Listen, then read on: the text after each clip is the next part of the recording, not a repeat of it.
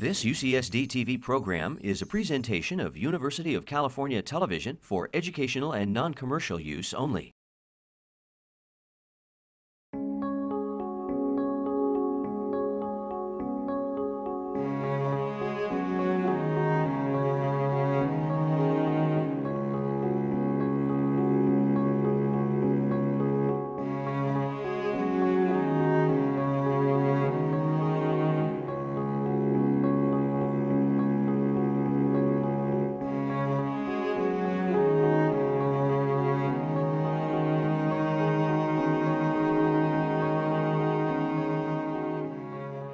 Good evening and welcome to the Joan B. Kroc Institute for Peace and Justice. My name is Milburn Line and I'm the Executive Director here at the IPJ, which is part of the Kroc School of Peace Studies at the University of San Diego.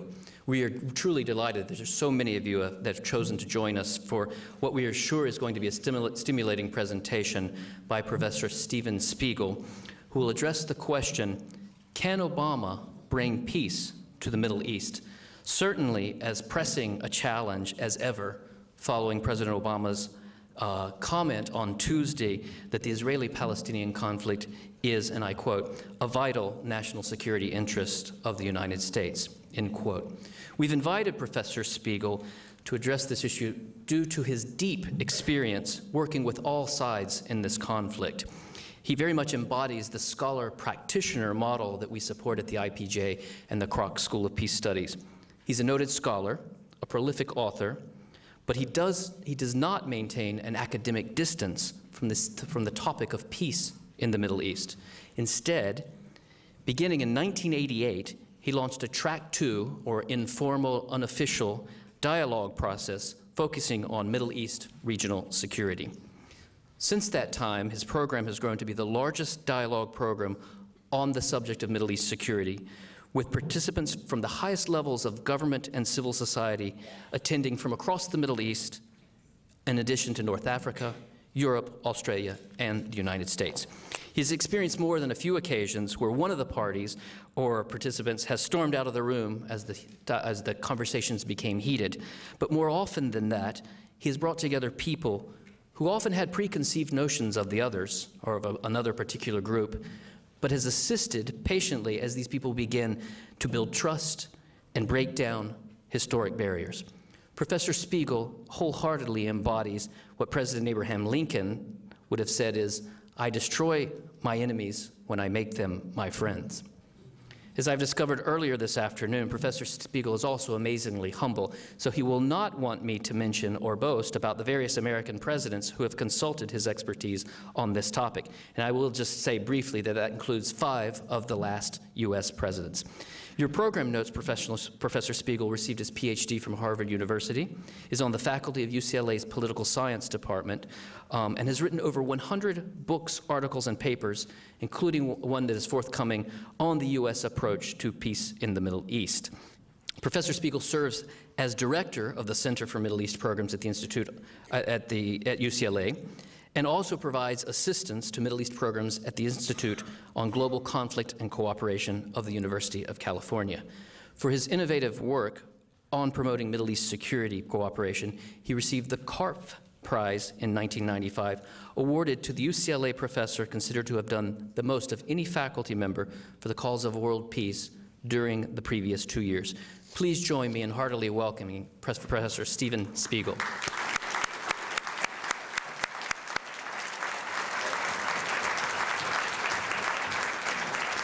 Thank you very much, Melbourne. My aim tonight is to talk about the prospects for a solution, and particularly for the prospects of our president bringing about a solution, which he deeply is trying to do. But I suggest that we discard the score counting. I'm going to say some things that if you're sympathetic to Israel, you might not like, particularly if you have a particular persuasion. And I'm going to say some things that if you're sympathetic to the Palestinian Arab side, you might not like. Because my aim is not to score points for one side or the other, but to get to a resolution of this conflict. And I want to make it very clear. For the Palestinians, it is critical to their future to have a state of their own. They have struggled, and they've made a lot of mistakes, God knows, over the last 100 years. But this is a great opportunity for them, and this is a great president who could bring about their dream of a Palestinian state. And I know some Palestinians have bigger dreams and smaller dreams. But I'm talking about a Palestinian state on the West Bank and the Gaza Strip as we know it, based on the 1967 lines, but not exactly that territory, as has been the centerpiece of American diplomacy since the Clinton administration. So this is a moment of opportunity for the Palestinians, and I hope they won't blow it. And I want to say something to the Israelis, and that is, I do not believe that the status quo is helpful to the future existence of the State of Israel. Certainly not at a time when the possible development of Iranian nuclear weapons could threaten Israel and threaten its existence. Now, we can go on later in this discussion, an extensive discussion about Iran and the weaknesses and strengths of Iran and what a nuclear force might represent. But certainly at this moment in Israel's history, it doesn't help to have a conflict with the United States. It does help to end the status quo, to move to a Palestinian state in the kind of arena which I defined just a moment ago. And it is in Israel's interest to do so, as we know from the polls and the latest polls out today, the overwhelming majority of Israelis want. The problem is that the Israelis have become disillusioned with the Palestinians. And you know, in an earlier period, in the last decade, when your restaurants and buses are being bombed, it doesn't help the peace process. And we also know, sadly, that Palestinians are disillusioned with Israelis because the promise of Oslo has not been fulfilled. So we've got two societies, both of which the polls tell us want peace, and both of which are disillusioned, and both of which are making many mistakes. So I ask you to set aside the scorecarding and to figure out where my views are. No one in this conflict is objective, and I don't pretend to be objective, but I do want to bring about a solution. So I'm going to try to tell it what it is, where it is, and tell it how I see it, and I'm going to criticize everybody involved because I don't have to make those decisions. But I do have a particular set of interests and attitudes and perspectives of my own, and that's what I will try to share with you tonight. Then you can all attack me as you might like. Now, how do we get to this moment today? This moment of, as the introduction suggested, headlines and speeches and intense discussions, some of which I've been on the sidelines for in the last few days. Everybody who's dealing with this area is on the phone. I've been on the phone a good part of the day, talking, arguing, taking sides on the question of an Obama plan, and you'll hear where I stand, taking sides on where we go from here in the United States, because we are stalemated. Here is a president who came to office, committed to doing something about this issue, and he hasn't succeeded at all so far. And you know from health care that this is a president who doesn't give up easily. He cogitates, he questions, he tries to come up with new answers, but he keeps at it. And when outsiders are convinced that they've defeated him, he comes back. And that's what you have to learn, and that's what we're learning about this president. So how does he compare to the past? How do we get to this point? Well, first of all, if we go back after the 1967 war, when American efforts began, particularly in the Nixon-Ford era, we were doing, especially after the October 1973 Ramadan Yom Kippur War, we were doing shuttle diplomacy. Kissinger was doing shuttle diplomacy and getting disengagement agreements. Then Carter came in with the perspective that in a few short months, he was going to solve the entire comprehensive Arab-Israeli conflict. Well, that so frightened Anwar Sadat that he went to Jerusalem, as you recall. And Jimmy Carter at Camp David, the first Camp David, in 1978, sat down with a yellow pad, before computers, and wrote the draft of Egyptian-Israeli agreement. Now, some presidents can do that. Some presidents can do that. Carter, Clinton, Bush 1, Obama. Some presidents can't, like I would say Ford, Reagan, Bush 2. But he did that. And he deserves a great deal of credit for that. But he wasn't very effective in the whole comprehensive structure in which he had aimed.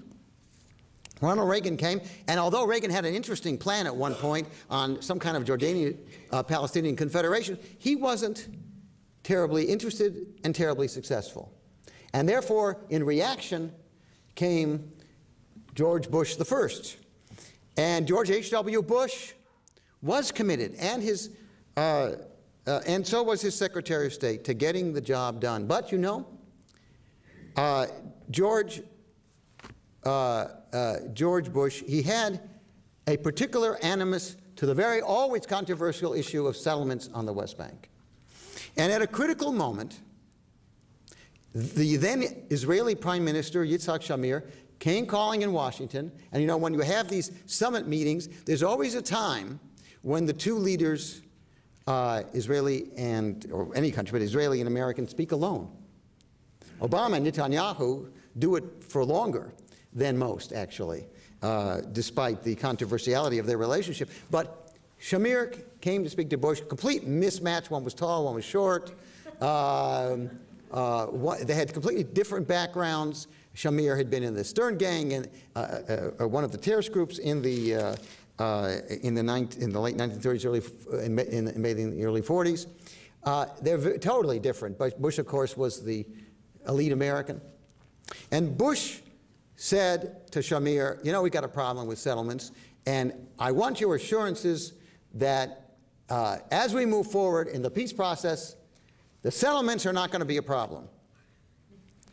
And Shamir said, Mr. President, no problem. Now, and Bush said, very well then, thank you very much, and they walked out. Total misunderstanding, because what Bush thought he heard was, when it comes time, we'll get out of the settlement to where it's not going to be a problem in your moving forward, Mr. President, in resolving this conflict. And what Shamir meant was, Mr. President, it won't be a problem because I'm not going to move any settlements, I'm going to continue to expand, and it's not going to be a problem. And as a result, we had the last major conflict between Americans and Israelis. And you know, everybody's talking about the Israeli-American conflict. The media loves it because it's different. After the last 16 years of Clinton and Bush, it's different. And indeed, the Bush-Shamir conflict was so bad that both Clinton and Bush, Clinton because he wanted to be different than Bush, and Bush because he wanted to be different than the first Bush, the two shied away from that kind of approach. But before Clinton became president, U.S.-Israeli conflicts were the norm. It wasn't this sort of love affair, that the embrace, as I call it, that we've come to know over the last 16 years. The conflict of Bush 1. Carter had loads of conflicts with Menachem Begin. Menachem Begin, the first Likud, the first right-wing prime minister in Israel's history, Begin and Carter were just on, you know, they were on different tracks. Carter saw the Palestinians as the Middle East blacks. He hadn't done enough for the blacks, so he was going to do something for the Palestinians. Begin had no interest in the Palestinians. Quite the contrary. He's the prime minister who expanded the settlements in the first place. So they were always disagreeing. Crisis in American-Israeli relations was the norm. And of course, Nixon and Ford were kind of ambivalent. It went kind of a roller coaster relationship, up and down. Nixon had a much better relationship with the Israelis than American Jews. Ford had been a big supporter of Israel but didn't like Rabin, who was prime minister at the time. So tension was frequent. In fact, in 1975, Ford got so angry at the Israeli negotiating posture, this was a labor government, that he announced that he was going to have a reassessment of U.S.-Israeli, of the Middle East, by that which he meant, and everybody thought, and that was true, U.S.-Israeli relations. So you talk about U.S.-Israeli conflicts. This is the kind of conflict we used to be used to. But the big, you know, people completely forget the Eisenhower era in the 1950s. Eisenhower had questions of whether Israel should have been created. Eisenhower, although he had liberated the concentration camps, was a general. And in his mind, Israel was a real burden to the United States. He tried to keep Israel away. I've read documents about his attempt to keep Israel in the distance. He didn't see the Israeli prime minister, who was Ben-Gurion, more dovish than the prime minister we have today. It was a different world, and Israel was far away. And the policy failed, actually, because the result was that the Israelis had, you see why I'm using these words, because it's the French, had a love affair with the French, and soon the Israelis and French and British were doing things like the Suez Crisis, which the United States didn't like, and we lost control. And Eisenhower's main aim of stopping the flow of Soviet influence in the Arab world failed. But my point is that conflicts in U.S.-Israeli relations are the norm. I was asked recently to write an article on a website, which I couldn't do, but to compare Eisenhower and Obama. That's nonsense. It's nonsense. The two are so far away, the times are so far away, the attitude is so different that it's a mistake to even go there. So, but why is everyone talking about a U.S.-Israeli conflict? They're talking about this because we forgot in 16 years what normal U.S.-Israeli relations are. And I predicted this, I don't mind saying, because I was right. But the point is, it couldn't go on, couldn't go on. But so why did we go into this 16-year honeymoon? Well, first of all, Clinton wanted to be very different than George H.W. Bush. Obviously, most new presidents want to be different than their predecessors. In the campaign, he criticized Bush for his refusal to provide loan guarantees to the Israelis when he was providing a lot, when the United States was had been providing loan guarantees to Saddam Hussein. I actually had an opportunity to point that out to him in the campaign when I worked with him on his Middle East posture. And Clinton had a very simple idea: let the Israelis and Palestinians, the Israeli Arabs, do it alone. Let them do it, because remember, is the economy stupid? We've got to worry about the American economy. And so the Israelis and Palestinians actually did do that in the Oslo Accords. That tweaked Clinton's interest, and he became progressively involved. But don't forget, this is the Israel of Rabin in this period. Yitzhak Rabin, with whom Clinton developed such a close relationship until his tragic assassination. And you remember Clinton's comment, Shalom Chaver, when he left the White House that terrible Saturday afternoon to recognize the death of Yitzhak Rabin. He didn't get along so well with Bibi Netanyahu in his first administration as prime minister. But Clinton progressively became involved in the peace process. But the mantra of the time was, don't have problems with Israel, because George Bush had problems with Israel. So the mantra of the time was, let's try to be coordinating with the Israelis so that we don't have a conflict like George Bush had. Now, the Clinton people went far in pursuing that policy, but they didn't achieve success. And because Clinton got involved so late in the administration personally, because the administration thought that the Oslo process would succeed and it didn't, because they thought they were close to an Israeli-Syrian deal and they weren't, the Israeli-American relationship survived, but American diplomacy failed. So the new administration, the second George Bush, George W.'s administration came in, and they drew the conclusion that diplomacy doesn't work. They couldn't do diplomacy, as we saw through the 8 years. But they assumed that somehow it would just go away. There were moments when the Bush administration tried to do something, the roadmap, the Annapolis conference. There were moments. But they couldn't figure out a way to do the job. And in Washington, and among the think tanks, and among the specialists, and among those out of power, the conclusion was drawn, Clinton's way didn't work because you can't coordinate with one side. And Bush's way didn't work because you got to do something. You can't just sit around and watch. You can't say, as Bush did in 2003, when he met with Prime Minister Sharon and then Prime Minister Abu Mazen, who's now president today, you can't say, I'm going back to Texas and I'm going to ride herd on you guys till you get this deal done, and then go back to Texas and forget about it. Can't do that. Terrible summer in 2003, and the process went backwards. So the word in Washington was, at the turn of administrations, we've got to do something with both sides. Either we coordinate with both sides or we don't coordinate with both sides. We need an activist policy, and we got to get the job done. And so on his first full day in office, Barack Obama announced that he was appointing a Middle East envoy. George Mitchell, the revered former Senate Majority Leader who had brought peace to Northern Ireland. And everyone applauded. And this president was the first president to get involved in the Mideast peace process on day one. Most presidents waited longer. Some, like Clinton, to their later regret.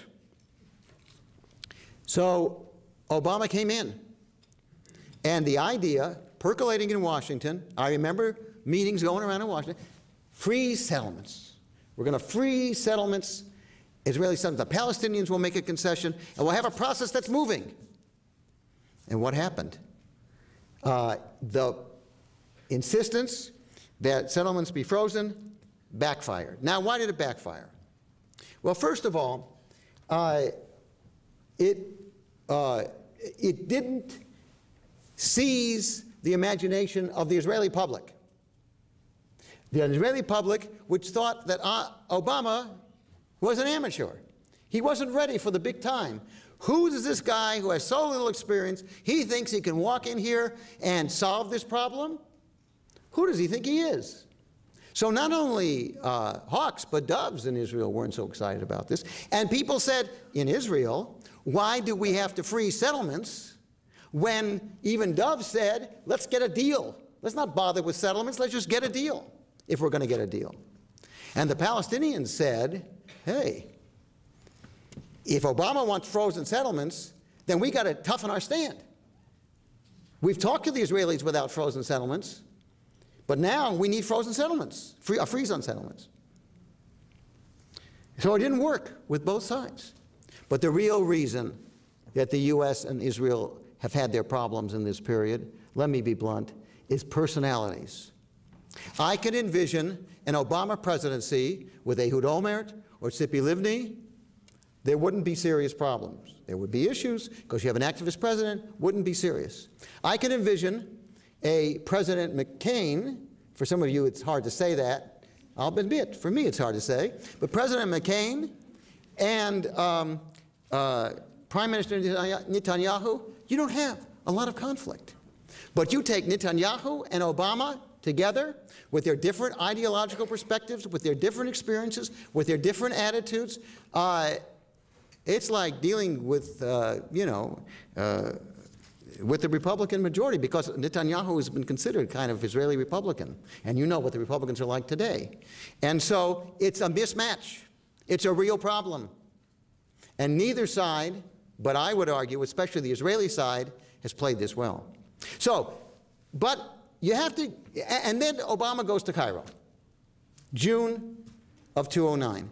And he gives the speech that everybody expected him to give on the Muslim world and American relations with the Muslim world. And, you know, it was a great speech. But it had one problem. When it talked about Israel, it talked about the Holocaust. It didn't talk about biblical ties. So the Israelis were very resentful. It didn't seem to matter that Obama was speaking in an Islamic university in Cairo and talking about America's ties with Israel. He didn't get the credit that he deserved, in my opinion. But he made this historical interpretation that Israelis didn't like, and it made it tougher. But still, Netanyahu accepted the two-state solution, the first Likud prime minister to do so. And then Netanyahu accepted a partial freeze on settlements, going further than any previous prime minister, especially any previous Likud prime minister. And it wasn't that long ago when Hillary Clinton and Barack Obama were praising Netanyahu for having gone as far as he did. Indeed, last fall, while no one was paying much attention, the Israeli and American positions were much closer on negotiations than the Palestinian and American positions, or Palestinian and Israeli positions. Because the United States and Israel were saying, let's go to talks without preconditions. Forget about settlements, forget about other issues, let's start the talks. And the Palestinians were saying, no, we want more actions by Israel, we want more assurances, we don't want direct talks. And it wasn't long ago that George Mitchell was going to the European Union and saying you can't force Israel in Jerusalem, in East Jerusalem, because no government can do that and survive.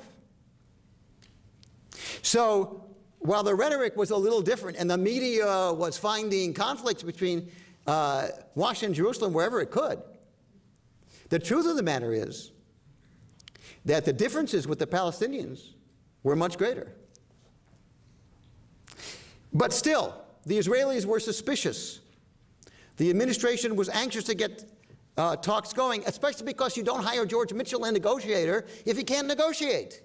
So you've got to have the negotiator negotiating. George Mitchell wants to negotiate, and everything's set. The President's supportive, the Secretary of State's supportive, National Security Advisor Jones is supportive. Everybody wants to make this move. And it's still not moving. So finally, they agree on proximity talks, which is a step backward. Proximity talks are not like direct talks. Direct talks, you sit around a table, the Israelis are here, the Palestinians are there, the Americans are here, and you talk. It's not quite so simple, but that's good enough. Proximity talks, the Palestinians are in one hotel or on one floor, the Israelis are in another hotel or another floor, and the Americans shuttle back and forth. They're not actually talking to each other. But at least it was something. And at this moment, the administration decided the Israelis need some love. And that's exactly the way it was put in the White House. Because, you know, Obama, he's a cool dude. He's a cool dude. And he doesn't, he doesn't express love easily. You know, he's not like Bush or Clinton. He doesn't feel people's pain. He feels their problem. He assesses their problem. Big difference. But Joe Biden, Vice President, now he's Mr. Warmth. Joe Biden is Mr. Warmth. He'll convince you he loves you. He's terrific at that sort of thing. He has a long 37-year history with Israel. He can talk about his close relationship with Israelis. He's the man in the administration to send to Israel, to get things, to smooth things out, to get things moving.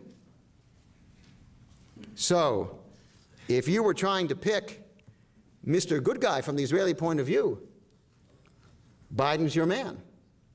Biden is ready. Biden was ready.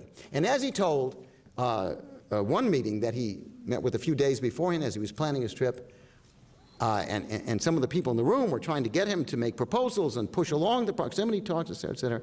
He said, the Israelis need my love. I'm going to spread love. So the administration saw this action of sending the vice president to Israel as an act of love. And Biden gets there, and some committee, unbeknownst to the prime minister, no question in my mind, unbeknownst to the prime minister, announces some building in Ramat Shlomo, and everything spills out of control after that. Now, first of all, this is a Jewish area that I don't think a Palestinian who wants to negotiate and solve the problem expects to be on the Arab side.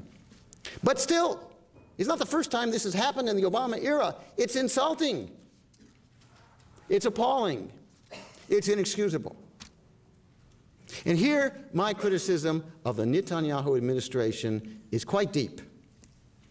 Because the thing to do would have been for the prime minister to say, I didn't know about this. I had given strict instructions that I was supposed to know about these things, so I'm sending it back to committee for consideration. The committee could have sat on it for 3-4 months, and then without an announcement, quietly done it, and nobody would have cared. It was the announcement that was the problem, because the administration's fear that the announcement itself suggested that it was not in control, that it did not have movement on the peace process. So the U.S.-Israeli confrontation spun out of control. Spun out of control. But I would argue here that while the administration had been slow in recognizing, in a sense, how to handle the Israelis, the real fault here lies with the Israeli government. Why did Clinton, a couple of days after Biden left, and Biden, remember, made this speech at Tel Aviv University, which was, I love Israel. Oh, yes, I do. I love Israel. Obama, too. I love Israel. We do. And tell me what the problem is between us and you. But at any rate, it was a great speech. But nobody was paying attention. And Secretary Clinton had to call Netanyahu because he was saying, well, we didn't cave in to the Americans. We didn't do anything. And therefore, this crisis is over. He was taunting. It's not wise. Netanyahu is caught. And one can only sympathize with his position. His coalition doesn't want to do anything. At the same time, the Americans are impatient to get something done. That was a problem he faced in the Clinton administration. That was a problem he faced in the Clinton administration. The Clinton people didn't know what to do with Netanyahu. They were unhappy with him too.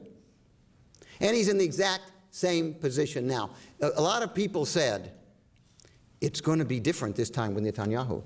Even Shimon Peres, the revered president of Israel, sat Netanyahu down on, after he won the election. We didn't win the election, but after a coalition won the election, and said to him, you've got to think, are you going to be another Shamir who didn't do anything for the peace process or for American relations or for Israel's security generally? Or are you going to be Menachem Begin, who gave back the Sinai, who improved Israel's position, who promoted that part of the peace process? Who are you going to be? Bibi, who are you going to be? And Bibi's got a very right-wing family and a very right-wing coalition. But a lot of people who are telling him also, you can be great if you just make some concessions. It's not so bad to make concessions. He hasn't functioned that way. And I want to ask Bibi Netanyahu tonight a question. What's more important?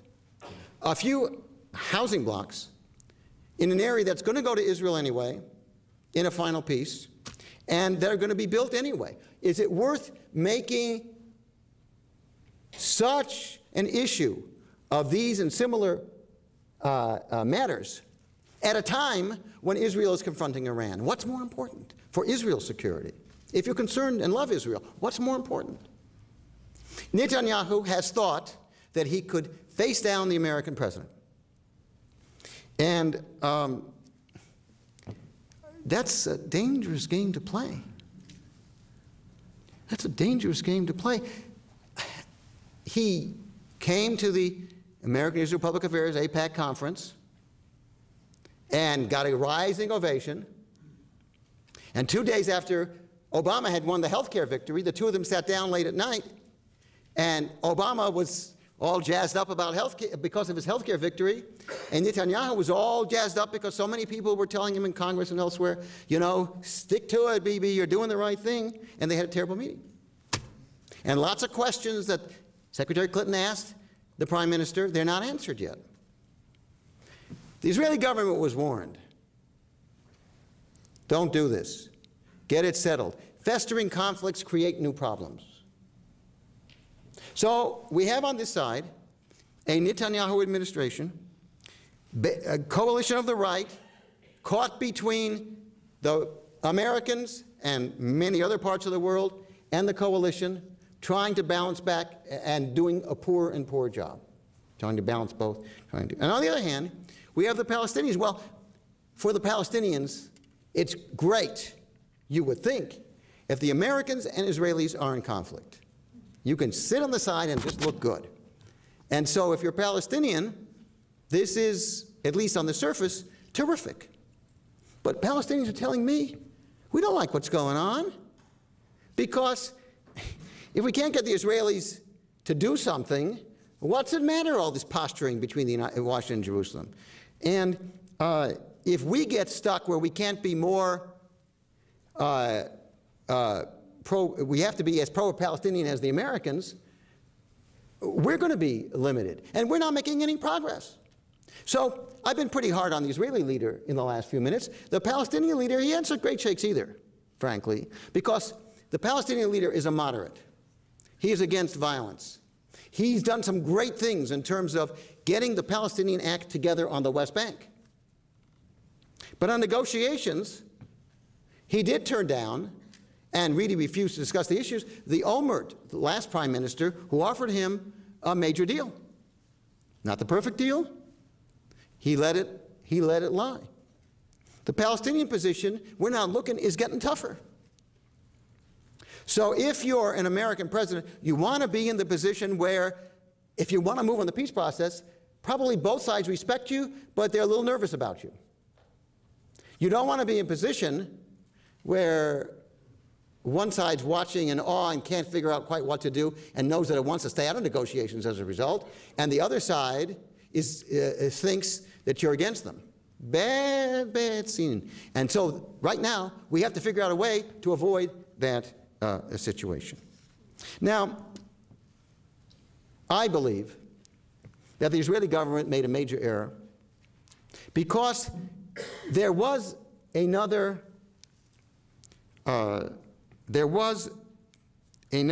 problem that the Israelis have faced.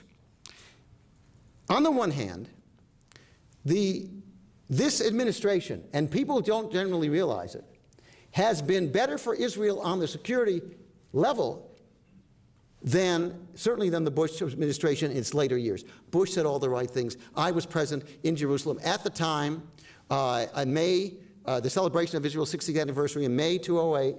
George W. Bush in the room. Of course, there were thousands. But the point is, and everybody heaping praise on George W. Bush for being such a great president for Israel. George Bush didn't want conflicts with Israel.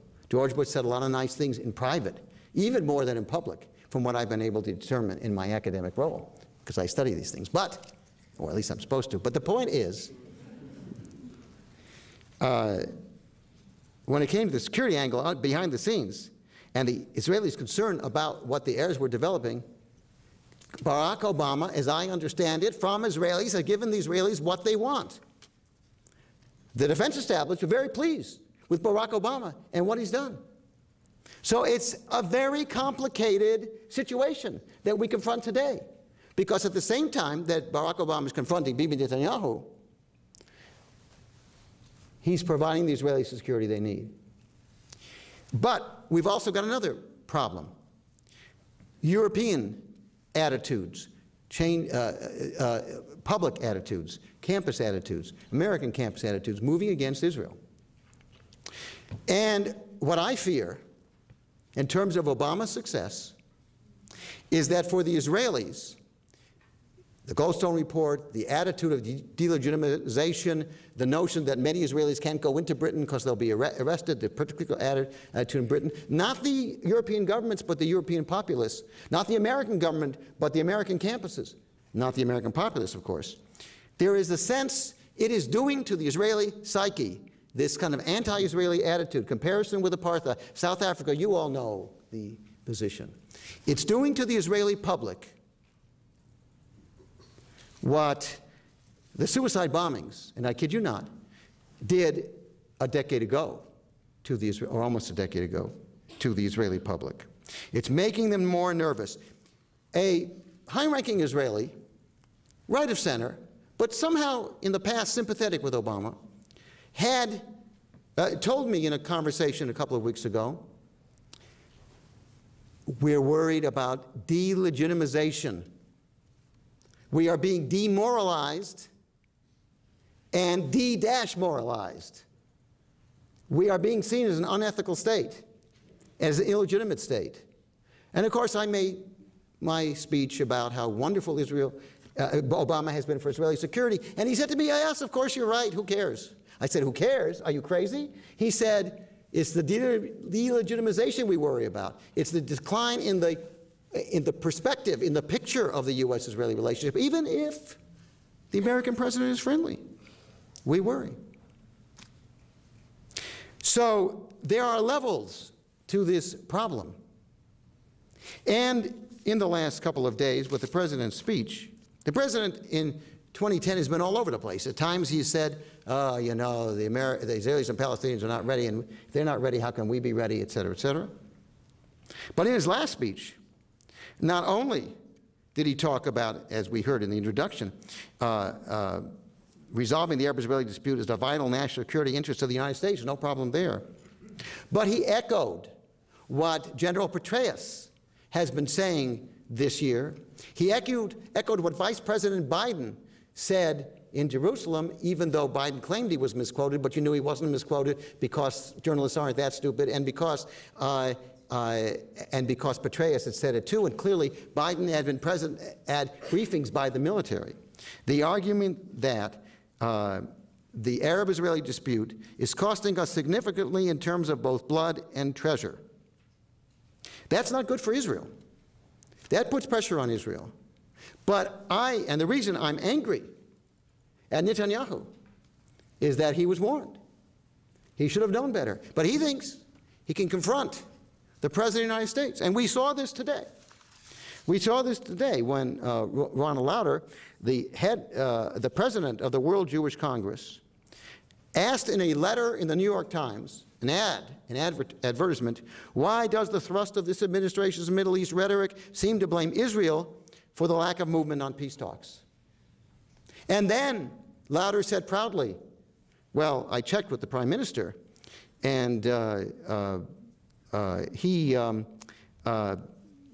received his green light, his support, before taking the ad. Actually, the ad apparently appeared in the Washington Post and the Wall Street Journal. I apologize. So the point is, Netanyahu shouldn't do that. He should have told Lauder to stop and make sure that that leaked, that he's trying to stop this kind of tension. Well, where do we go from here?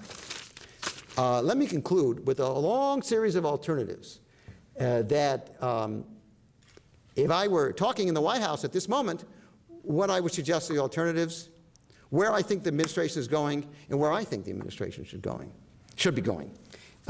We need a strategy because we got a mess. We got a real mess. And it's kind of symbolized for me by what happened at the dinner that Netanyahu threw for Biden. Biden was 90 minutes late because the announcement, he didn't know what to do, he almost didn't go. And what the Israelis had prepared was a very nice gesture, very nice gesture, a kind of, they had planted a number of trees in honor of Biden's mother, who had recently passed away. And And there was a sort of plaque, I guess, like a picture with commemorating what they had done. And Netanyahu, making his speech, of course, very upset about the developments of the day, was leaning down like this. And as he leaned down, he did not realize that he was leaning on this lovely, apparently lovely commemorative plaque of glass. And so when he stood to give it to the vice president, he discovered to his horror that it was in pieces, and that he had, by leaning down, he completely destroyed the commemorative picture and set, and very fancy set that was being given to the vice president. That's the symbol of where we are today. How do we get out of this? What do we do next? What do we do? What should we do? Let's talk. So first of all, there are a variety of alternatives. Here's what they are. Number one, to pursue the same Obama policy, let's try to get the proximity talks going. Well, that's why the ferment in Washington, because this is not working. The Palestinians see what's going on and they're sitting back and they don't want to go. And the Israelis, they're getting disillusioned too. How can the United States, if it can't handle the Israelis, handle the proximity talks? Obama looks bad, everybody looks bad. Everybody agrees, we got to do something more, we got to do something different, let's do it. Secondly, make a deal with Hamas. The Hamas has indicated it's ready for a hudna, a long-time ceasefire. Well, that won't work, in part because Obama is against dealing with Hamas. And then again, what he never gets credit for is, from the Israeli point of view, and actually the Palestinians don't want, the West Bank Palestinians, PA, they don't, plus the Palestinian Authority, they don't want him to deal with Hamas. So what does he gain by dealing with Hamas when you have a ceasefire in place right now? So that doesn't work. Go back to unilateralism. In the middle of the last decade, the Israelis were big on unilateralism. Well, they withdrew from southern Lebanon. They withdrew from Gaza. It wasn't handled correctly. I think it could have been done better, but they withdrew. But nobody's going to go for unilateralism now when nobody trusts each other, and the Israelis are not going to withdraw from the West Bank so close to their airport and population centers unilaterally. Not now. Well, incrementalism is my fourth option. Incrementalism. Do things a little bit here, a little bit there. There's a lot of things brewing among the Israelis and Palestinians beneath the headlines. First of all, we've had General Dayton there under Bush, and under Obama, he's training the Palestinian security forces. The Palestinians, for the first time, what they should have done in 1994 and 1995 and 1996, they're developing their businesses, their institutions. The 7% growth rate in the West Bank, believe it or not. They're developing a real military. Abu Mazen gets a lot of credit. And Netanyahu has recognized them for doing that. Work with that. Try to promote this. I'll return to it in a minute. But it's only incrementalism. Americans are impatient. Obama wants to do something now. That doesn't play in Washington, as I have learned to in my own experiences. All right, say many on the campuses worldwide, let's get a one-state solution. Of Arabs and Jews together, well, forget a one-state solution. Forget a one-state solution. These two sides have to be separated, as the British discovered in the mandates, the UN discovered, as everybody's always discovered. It's a terrible idea, and one of the problems for Israel, because Israel loses with a one-state solution, because eventually there'll be more Arabs than Jews in the state, so it'll either be not democratic or not Jewish. And I say to Israelis, I'm always saying to Israelis, get going on this. Don't waste any time, because the one-state solution will only grow. You're making a mistake. Well, something that's going on in Washington, another idea, is what I call reconfiguration. Reconfiguration. Get rid of Hamas. Let the PA take over. Get rid of Abu Mazen and get a stronger leader. Who do you have in mind?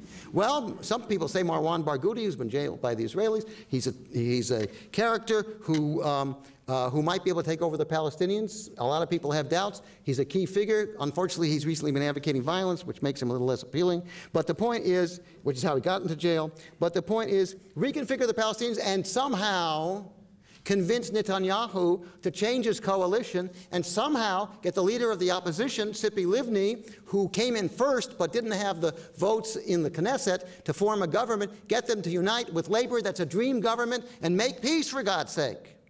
And that's an American dream. I'm sure Obama would be so happy to hear that this is what he could do. But as we know from the time we tried to elect Shimon Peres over Netanyahu in 1996, trying to manipulate another country's elections, especially when you got as cockeyed and as poor a political system as the Israelis do, you're asking for trouble.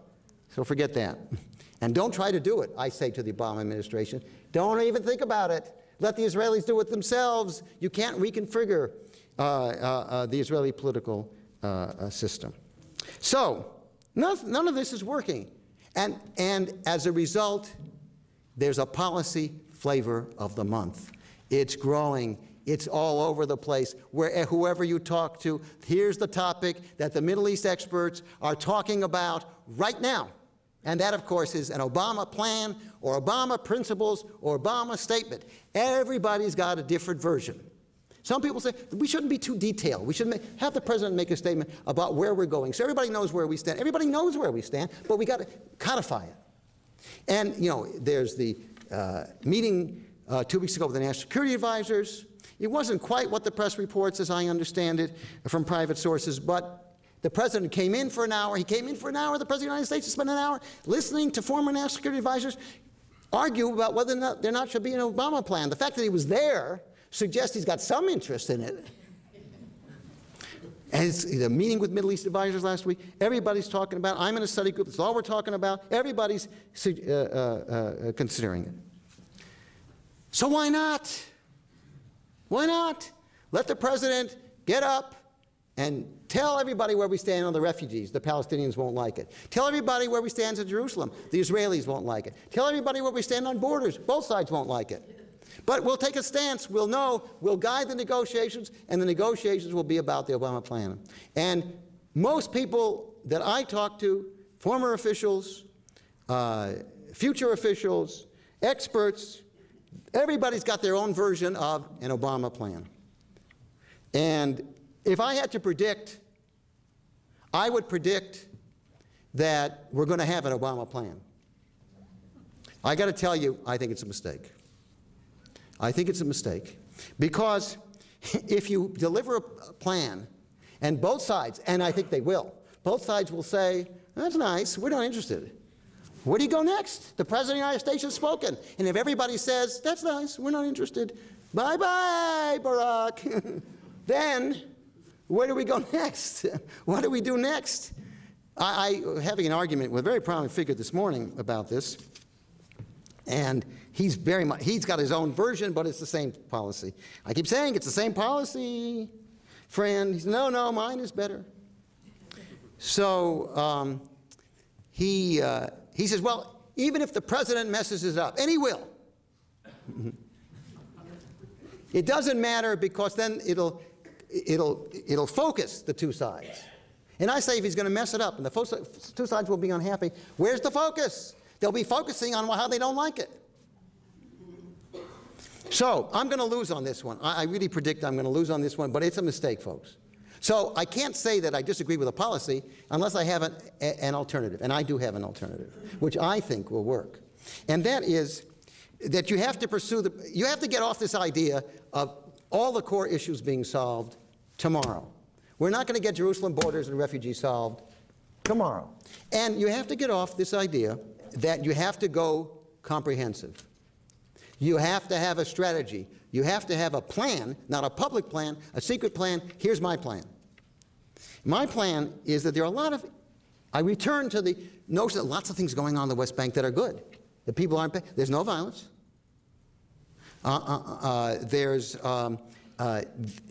There's this development of a real serious security force on the Palestinian side. The economy is brewing. Let's do more. And a lot of Palestinians don't like him, but I like Prime Minister Fayyad. Every American loves Prime Minister Fayyad because he's the Palestinian Prime Minister, he's the first leader who's a real leader, who really wants to get things done, and he wants to build a Palestinian state, and he wants to do it. He thinks he could have a state in 2011 that's ready, and they can unilaterally declare it. Israelis hate this idea, but why? Because if you've got a Palestinian state, then you've got something to work with. If you've got responsible officials, then you're so much better off than the 1990s. So just when everybody's disillusioned, I have a little saying. When things look good in the Middle East, they're never as good as they look. And when things look bad in the Middle East, they're never as bad as they look. So they're not as bad as they look. This is good. This is important. Why not the Fayyad plan? All right, you don't like the Fayyad plan? Let me give you a couple of Israeli plans. Now, there's Shaul Mofaz, the number 2 in Kadima, hawkish, former defense minister. He wants to recognize a Palestinian state immediately. And he wants to then have negotiations. And it's a very sophisticated plan, and I don't have time to go into it in great detail, but he wants to get a Palestinian state in place and then discuss the final issues with a Palestinian state in place. It's a shocking proposal because this guy's a righty. But he says, let's just give it to the Palestinians, and then we'll have something to talk about. Then there's Ehud Yari, who's Israel's, he's a big media star. He's the Israeli Arabist on television. And, you all know what big stars are like in the media. And who's not such a left-winger, he has a new idea, and his idea is, he says, look, in 1949, when the Israelis and Palestinians, when the Israelis and Arabs had their armistice agreements after the 1949 war, which the War of Liberation for Israel, the Nakba, the catastrophe for the Palestinians, the result was that Israel had an armistice with the Arab states that were fighting with it, the key states on its border, but there were no Palestinians in power to make a deal with. Now, there are Palestinians. Let's have an armistice agreement. Let's there's some territories Israel can give back. Let's have a provisional state that's a really functioning state, and then negotiate, make a guarantee, negotiate the final issues. He says, Mofaz says, everybody, lots of people say, particularly in Israel, Palestinians too, at the moment the leadership is too weak or stupid, and I'm talking about on the Israeli-Palestinian side, sorry folks, and Obama is too new to get a comprehensive agreement. In 2010, we're not going to solve Jerusalem, we're not going to solve refugees, and we're not going to solve the borders. But we can have a Palestinian state if we just negotiate in a different way. Someone said to me before we started tonight, tell us, why they always talk and nothing happens. So these people say we can have something happen. Use the proximity talks to get something in place. We can make it work. We can do it. And now, I'm convinced. I think that's where we should go. Obama can always give a plan. This is the wrong time for a plan. You can have bridging proposals. Obama can make a plan if the talks break down. It's a more legitimate time to have a plan from the President of the United States. Let's have a policy of getting back into some kinds of talks, secret, public, proximity. I do blame the Palestinians for not going to direct talks. I think they made a terrible mistake, and I blame them. I've been harsh on Netanyahu tonight, and let me say the Palestinians also have made a number of mistakes. We've let them get away with it, and it's wrong. But we've got to move somewhere. The mistake that Washington could make, I think is about to make, is to go for broke. I don't know if any football fans here, but it's the fourth quarter, you got 8 or 9 minutes, you've got the ball, you're 3 points behind, and you spend 3 downs on 70 trying for Hail Mary 70-yard passes. An Obama plan is a Hail Mary approach. It won't work. Let's do something better. Let's do something more productive. And then I can answer the question of the evening, can Obama bring peace in the Middle East? If he chooses the right approach, the right strategy, yes, he can. If not, no, he can't. Thank you very much.